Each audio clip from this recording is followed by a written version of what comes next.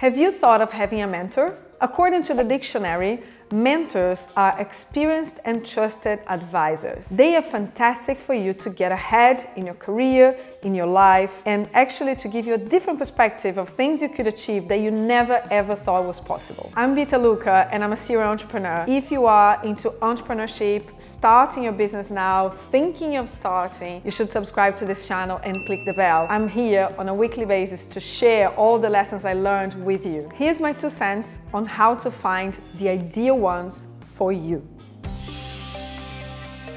First thing I want you to do is to list the things that you want to learn in your life. If you project, you say, okay, I would love to be like that woman, or I would love to be an entrepreneur, or I would love to be more creative. You know, list the things that you want to achieve for yourself and be specific. When you go into finding the mentors, you want to find the right mentors who have a much deeper expertise in those things that you want to learn about. Now that you listed what you really want to learn, you need to go about finding the right experts, the right people, the right advisors in your, in that particular area. Let's say that you want to be better at pitching your idea or pitching your business to an investor. First thing you do is LinkedIn.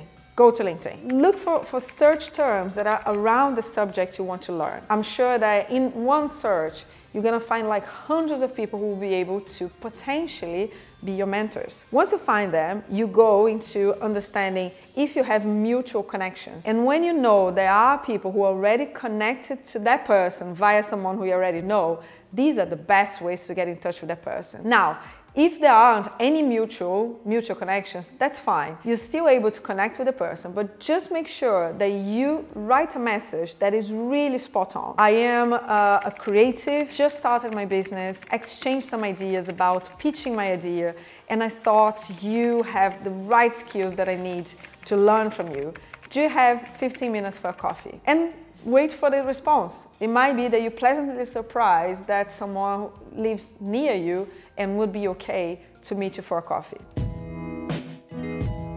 The most important, crucial thing about developing a relationship with your potential mentor is actually developing a relationship. Even if you're an introvert, an extrovert, it doesn't matter. You sense if there's a chemistry, if there's, some exchange going on. If there is some exchange going on, I recommend you to, thank you very much, it was amazing to meet you. Can I follow up with you, let's say in a couple of weeks' time? Because I would love to share some more ideas with you and see if perhaps you can help me on the next pitch that I'm gonna do. You're gonna see if the person replies to your next email. If they don't, you just need to know that they're not your mentors. The best mentors you can have are the ones who actually care about you and they would be willing to open their, their agendas to have, even if it's a 15-minute chat with you on an ongoing basis. But you want to sense if that person is actually interested in you enough so that you have this ongoing conversation. If you're working in a company and want to be an entrepreneur, I would highly advise you not to get a mentor inside the company. What you're going to learn from them is how to be better at working in a company, but not necessarily to start something new, not necessarily to, to hire teams, to hire new people, to start a product from scratch with no money, right? And these are the things that entrepreneurs would be able to teach you if you really want to be one. The relationship between mentors and mentees are mutual beneficial. I am a mentor nowadays to a couple of mentees. To me, it's hugely valuable when I get exposed to the excitement and the questions, the super curiosity that all the people who want me to be their mentors pose to me. It's almost like when they ask those questions, it comes to my mind, wow, I have so much I can share with people. And that makes me feel really good. What is important is that those relationships can only be nurtured in real life. It's very difficult for you to do something to be mentored or to be a mentee online. The best way to find mentors is meeting people in real life. IRL. There's nothing that, that is better than connecting with someone eye to eye and striking a real life conversation. The best way for you to find people in that particular environment is Meetup.